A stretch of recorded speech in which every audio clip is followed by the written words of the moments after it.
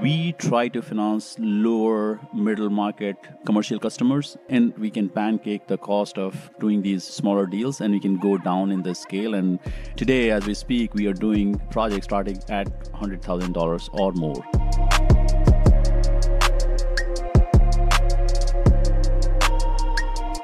Welcome to the Solar Podcast. I'm your host, Benoy Thanjan, and I'm happy to be here with Abinash Tiwari, who's the CIO of BlueFlame Energy Finance.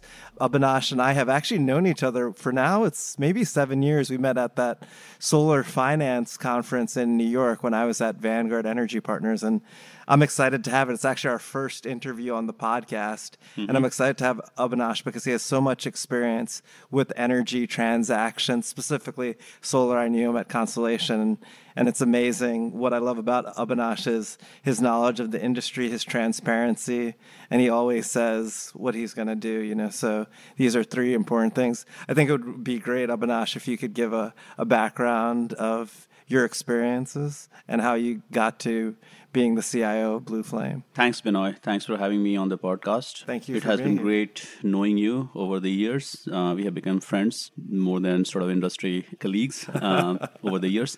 My interest in energy started as an undergrad. I majored in electrical engineering, but I always believed that the world is going to run out of fossil fuels, and so we have to figure out alternate ways to produce energy as well as consume energy more efficiently.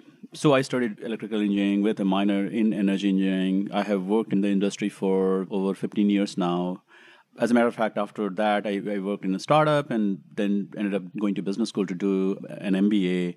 And after that, I worked on Wall Street doing energy investment banking. And pretty soon thereafter, I moved to Constellation to be part of their what they used to call it is energy services business, which transformed into kind of distributed energy origination and just the deregulated business.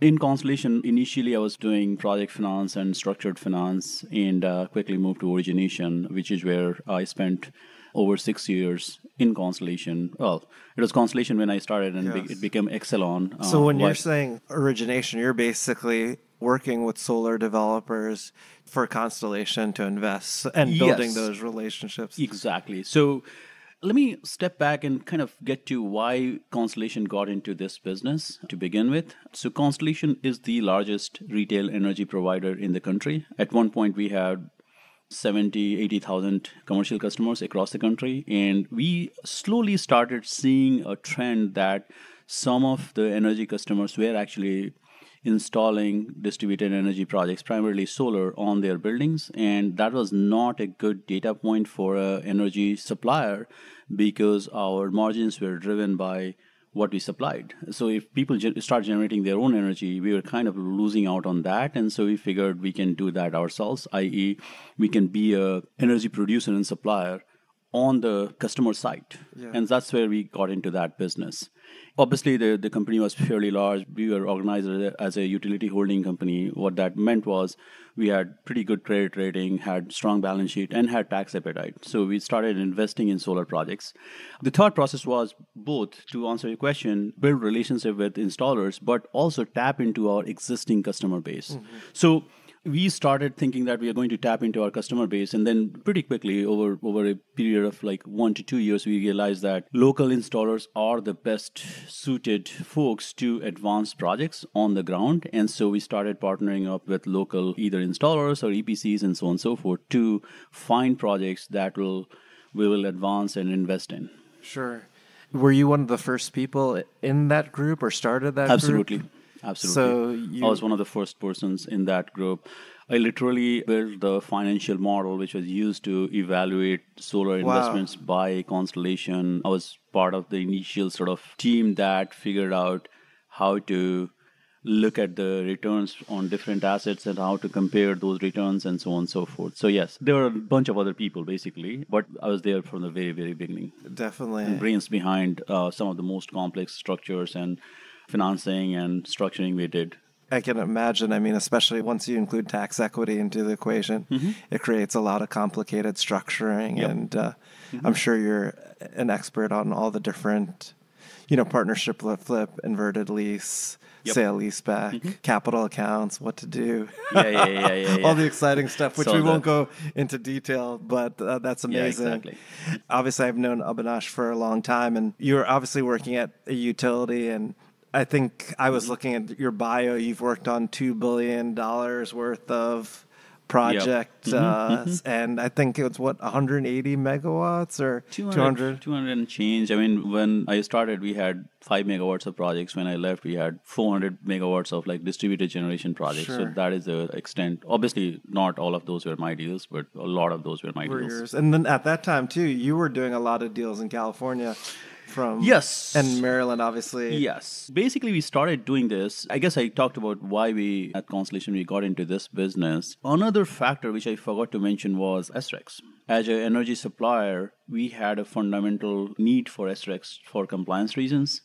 And that was a quintessential build versus buy decision in front of us. And we kind of figured that, well, if we can do some projects in these states, especially Maryland and other northeastern states, then that will be attractive for us because we'll get SRECs as part of the package, and we can use those SRECs on a long-term basis for compliance reasons. So that was fairly attractive. Although that was not the primary driver because we could also buy SRECs in the market. Sure.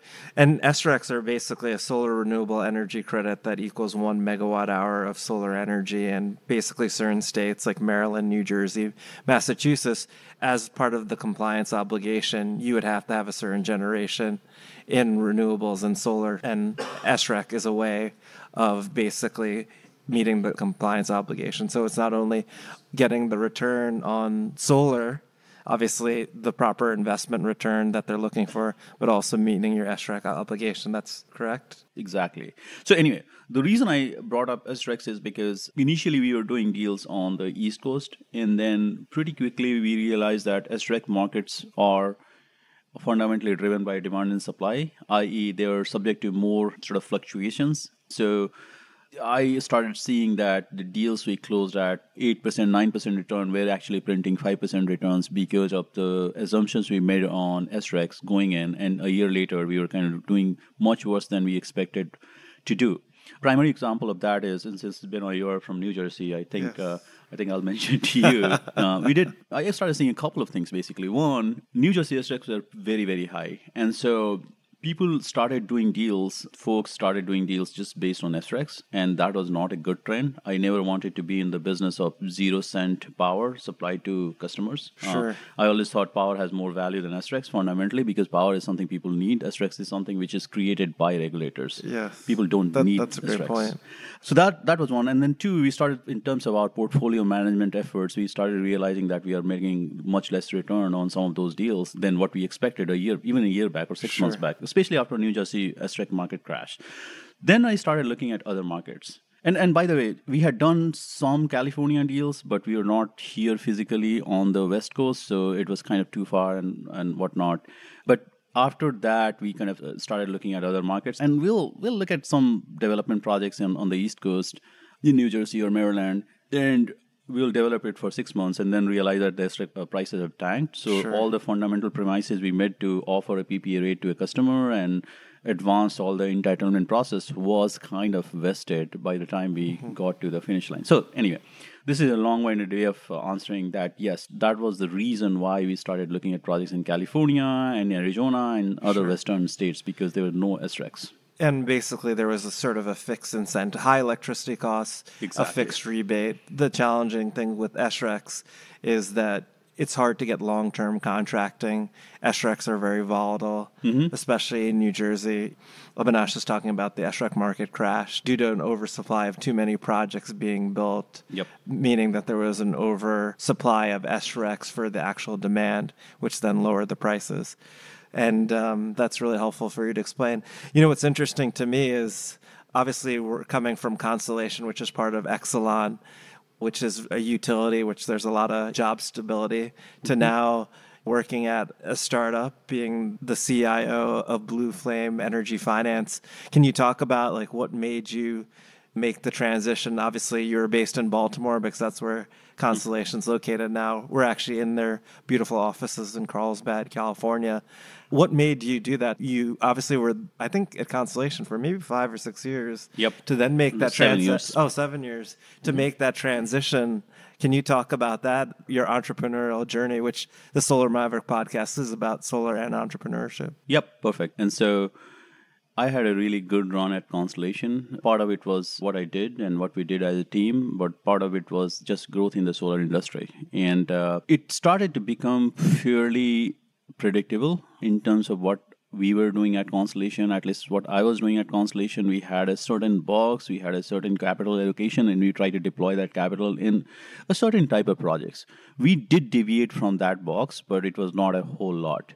So after year over year, we'll do that. And I had good years and great years, basically. And I started to sort of crave for something new and different. And one of the things I mentioned earlier on the podcast is that Constellation used to supply power to tens of thousands of commercial customers. And when we look to serve them through PPA or distributed generation offerings, I realized that we did not have a financing vehicle to finance those projects. And so effectively, out of, call it 75,000 customers, there were only 5,000 we can write PPAs for. 70,000 customers were not qualified for our PPA financing because of their credit ratings or how they're structured or how their financials looked. So we started sort of talking about that with our industry friends, and that was kind of the genesis of BlueFlame.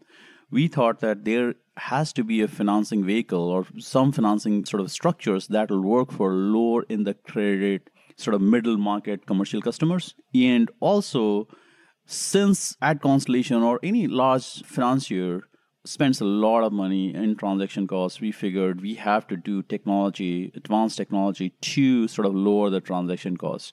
So BlueFlame is the mixture of both of these pieces. We try to finance lower middle market commercial customers, and we use a lot of technology to not just project qualification, but also underwriting and sort of slicing and dicing and managing the pipeline and so on and so forth. And the idea behind all this is that we can pancake the cost of doing these smaller deals, and we can go down in the scale. And today, as we speak, we are doing projects, we are financing projects starting at $100,000 or more. And we can actually, I shouldn't say we make a lot of money doing those, but we don't lose money. And that is the key point. So the idea is, can we do smaller projects? Can we solve for the credit? And we can talk about that a little bit more later. But anyway, to my sort of journey from Exelon/Constellation to BlueFlame was driven by trying to solve this problem of lower middle market commercial financing. And I think there's a huge market opportunity. I think a lot of companies are actually trying to solve, when you have commercial, industrial, non-rated credit, when you have projects below 500 kilowatts, it's very difficult to find financing. And I'm excited because I think your model is unique and different from what I've heard from other investors in the space. How long has BlueFlame been in existence? I know you initially talked about how you started in PACE financing, and if you could talk about what PACE financing is, and then now how you've pivoted the model and how you differentiate yourself from other financiers. By the way, I know that's multiple questions, so I apologize. Yeah, no, that's a good question. That is story of our lives here. So I started with BlueFlame in March of 2016. I'm just trying to make sure I'm not getting the year wrong. Yes. So it's already been 2.5 years. Wow. Time flies by. Close. BlueFlame was operationalized 3 years back. I knew the founders very well, and I wanted to sort of be part of that story. So I have been involved in the business from the very beginning, actually even before the beginning was there. In the fintech, financial technology model, we wanted to find a financing structure that will work for a lot of customers. And that is where PACE, which is Property Assets Clean Energy, came in.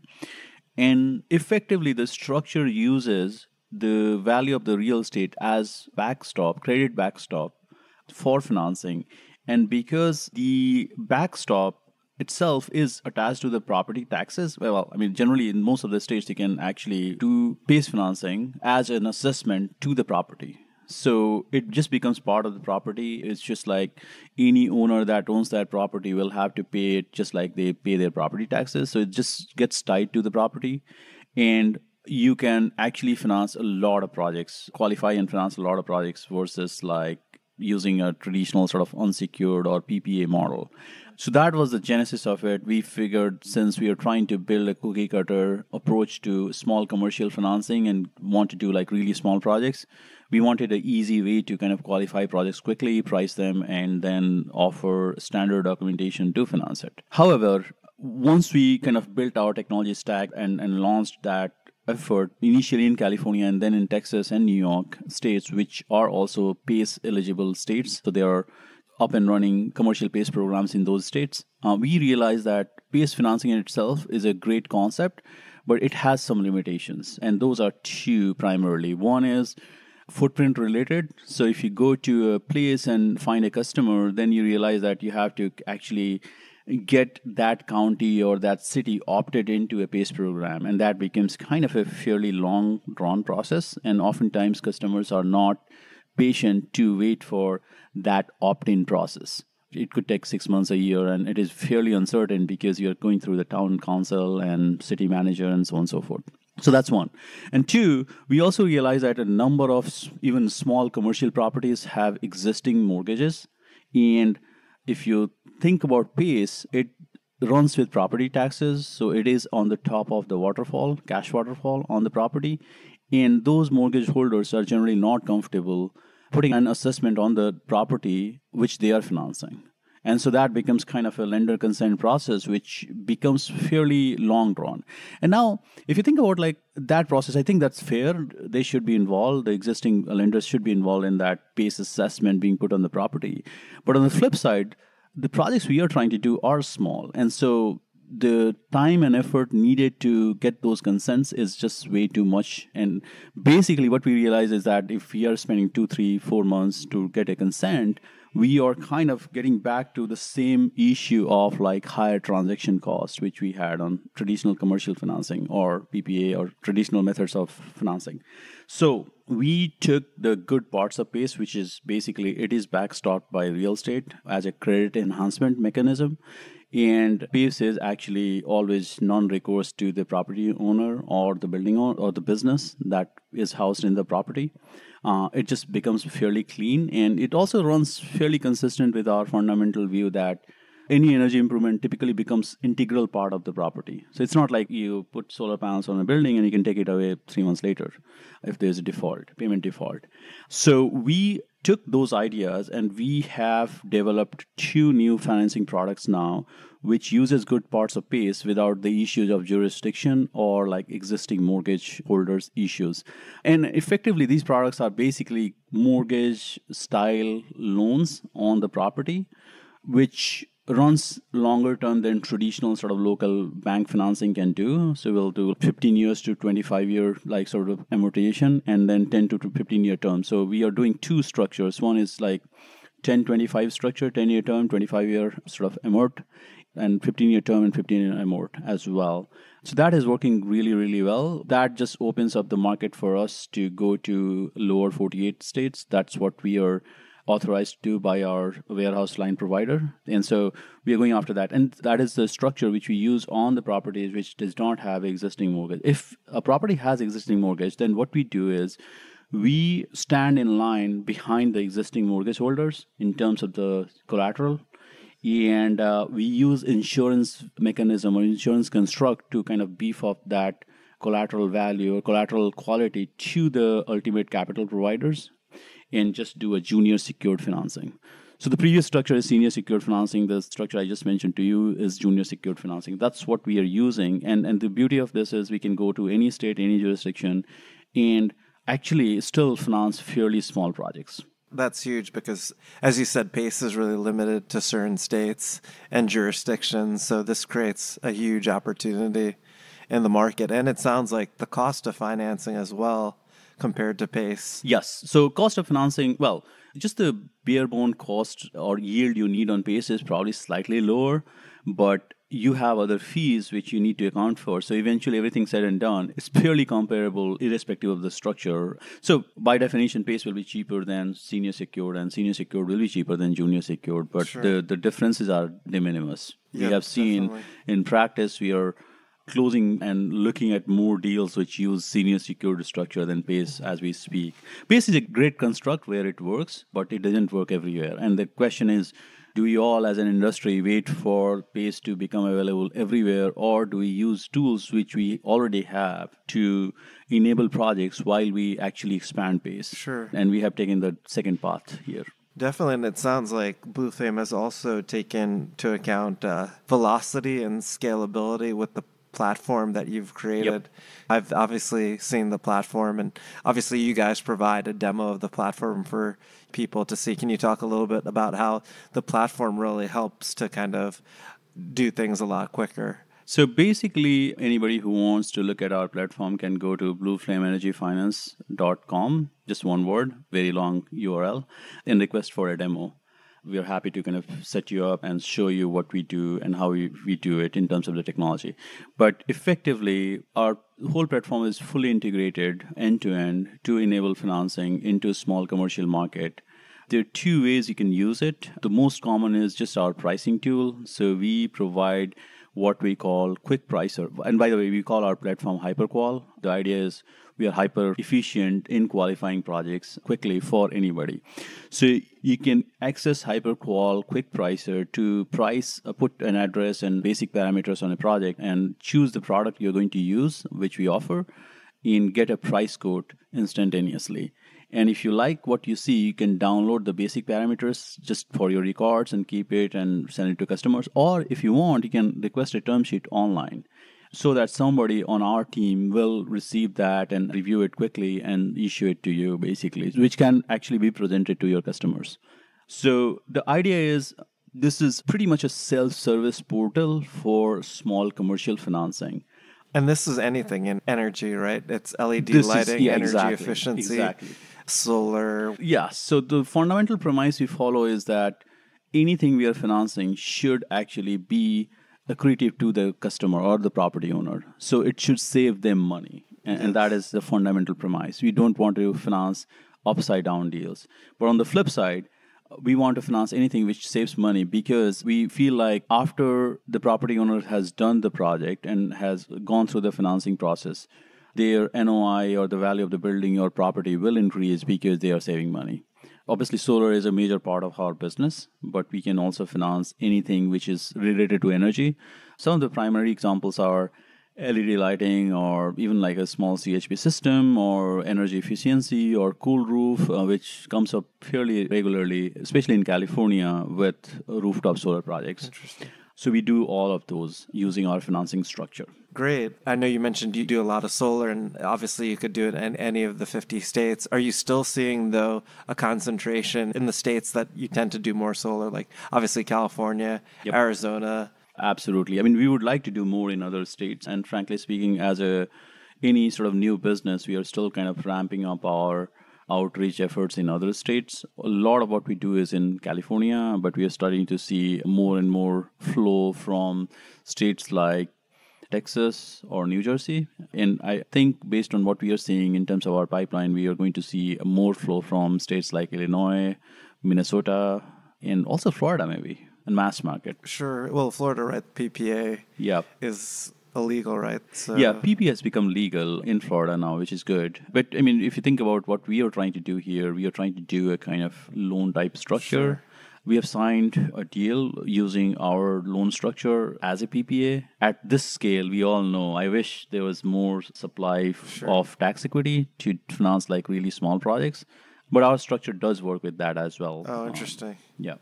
Because I was thinking just it's an ownership model, but that's interesting. Yes, it's an ownership model, but you can also, if you think about it, we can actually loan money to the property owner and then they can turn around and sort of use that proceed either as a prepayment or just like a traditional sort of structure wherein the tax equity partnership is subsidizing the cost of the project. In simple terms, if a project costs $100 and either we come in and fund $100 or we come in and fund $70 and someone else comes in as tax equity investor and funds the $30, and that just reduces the payment by the property owner. Sure. And we still use the same structure as we do in our traditional sort of financing and same collateral and credit enhancement mechanisms. Interesting.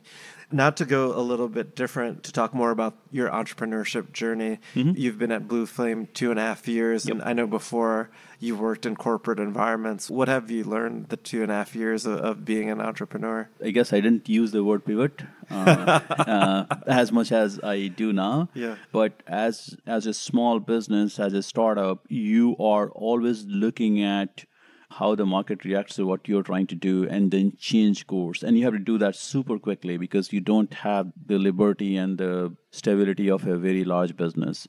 And pretty much you learn as you go. And actually that has been pretty exciting because you can change course, you can do different things and basically change direction and execute quickly. And it's a lot of fun.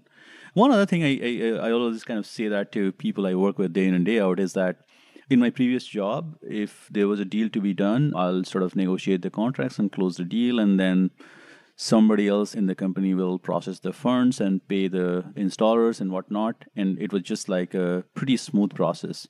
But as a small business who is basically kind of managing funds and so on and so forth from a large institutional investor, which is our primary source of capital, actually, it just is a lot of work to move money. There's a deal which needs money, and there's an investor and capital which is ready to go to that deal. But there's a lot of plumbing which is required to make the money flow. It's an incredible amount of work. I did not appreciate that as part of a large business. Things just happened for me when I wanted them to happen. Here, you have to pay attention to even like really, really small things, which I did not have to worry in my past life. Definitely. And we're talking about a lot of your businesses in solar energy. What sort of interesting trends are you seeing in the industry that you would like to talk about? I know everyone talks about solar plus storage and it being economical. Hopefully in the near future, is there any big trends that you're seeing that hasn't been talked about? Or yeah, I mean, I think software is going to become immensely important in this space. In my mind, solar is a fairly inert technology. You just put it in the sun and it generates power, which you're supposed to use more or less. Storage is not that. Storage is a very flexible asset. And we talk about solar and storage, but I think the real play is software, which is going to optimize how storage and solar and any other sort of distributed generation source is going to interact with the grid and different market signals, basically. And that is going to be incredibly important. Sure. I think the real trend is like software, not storage is important. Storage is what is being used by the software, but software is going to be much more important than storage itself. Definitely. That makes sense. The software is basically going to help you monetize the benefits with the storage, and you need that sort of plumbing, right? Almost to do that. So that's the great point. What suggestions do you have about someone entering the solar industry? It's the solar roller coaster, as we all joke about.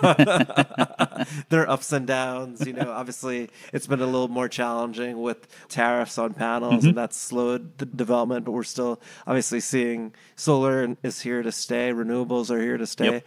What suggestions do you have with people who are thinking about getting into the industry, or advice that you have, since you're a veteran?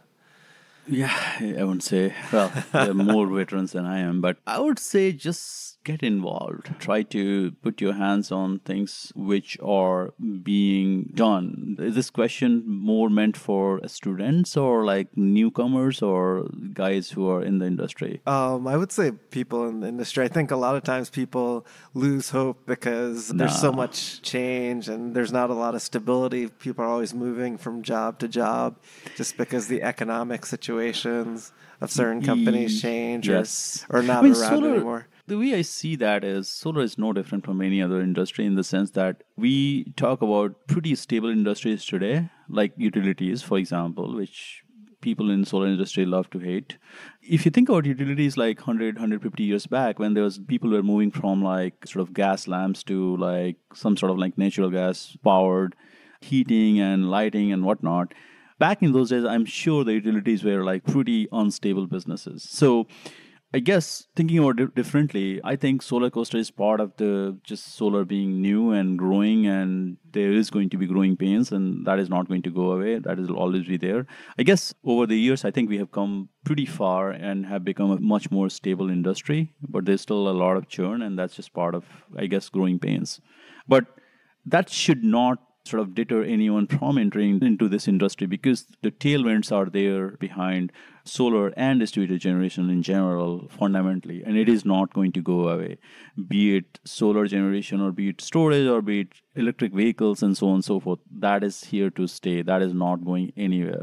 I don't know how we get from here to a totally 100% electric future, but 50 years from now, I do see everything being electrified. So it is going to happen. It is bound to happen. So the question is like, do you want stability or do you want to join the fun and and go for the ride? If you want to go for the ride, this is for you. Definitely.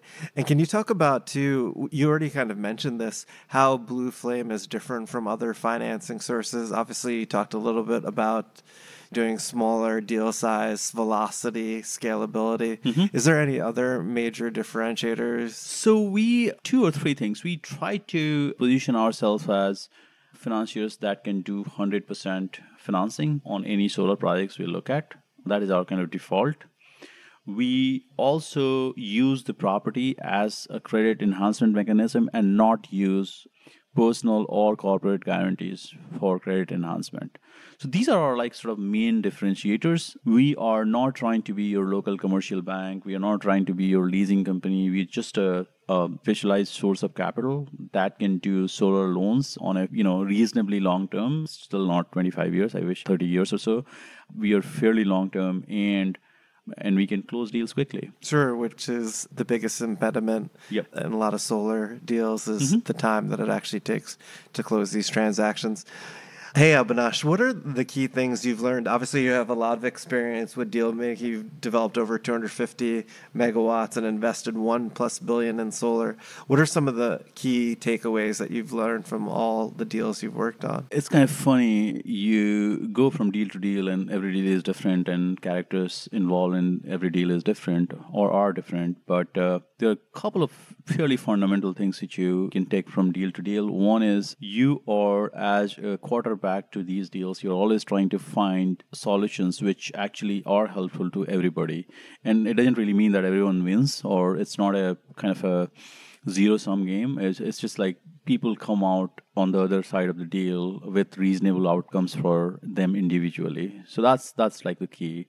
And two is just relationships. And I guess I'm kind of old school in terms of relationships, more than sort of being in front of people all the time or sort of socializing and so on and so forth. I have always fundamentally believed that you have to add value.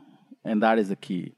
If you add value to people, people will work with you and you feel more accomplishment doing that. And that actually drives more business versus like just trying to be friendly with everybody, basically. I'm a very friendly person. Generally, I'm pretty nice, but that is not the driver. Example comes to my mind wherein I was competing for a pretty large portfolio with a yieldco, which is no more here. So you probably can guess the name. And we were going head to head, and our cost of capital was higher than the yieldco 3-4 years back.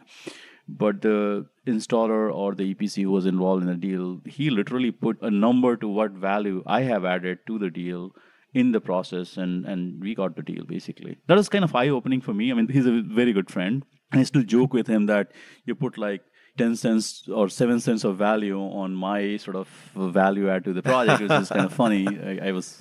But anyway, the point was, he was like, no, you have been instrumental in helping us win this deal from the very beginning, and that is valuable. And I do want that on my next deal. So that value add is worth a lot to me, not maximizing every single cents on this particular deal. And obviously doing what you say you're going to do. Or if you're not going to do something, then being transparent about that pretty quickly. Definitely. And things do change, but just be transparent, be honest. I mean, this is a small world. I'm not a very old guy, but I've seen so many people sort of work with me multiple times in different situations, different companies, and different businesses. And it's just, you just want to do the right thing all the time. Definitely. It's all about adding value, being honest and transparent. Those are huge points, just in general in anything that you work on, not just solar deals. Absolutely.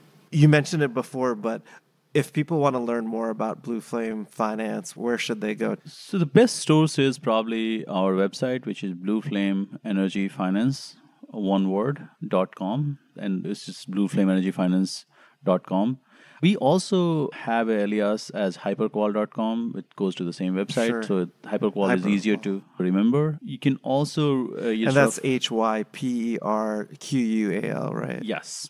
You can also follow us on Twitter or send me a friend request on my friend or like connection request on LinkedIn. I don't use Facebook, but I use friend request because everybody in the industry I know a lot of people have become good friends. Yes. On LinkedIn. All these are good sources, and we are also there in conferences. Generally speaking, either exhibiting. Well, exhibiting has been more recent phenomenon, but we are generally there and try to connect with as many people as we can, and so on and so forth. Great. Well, Abinash, this was an amazing interview. You provided a lot of great perspective in the industry because you have so much knowledge and so much deal experience. Thank you for your time today. Thank you for being on the Solar Maverick podcast. Thank you. Thank you, Benoy. Oh, you're welcome. Nice talking to you. Great talking to you.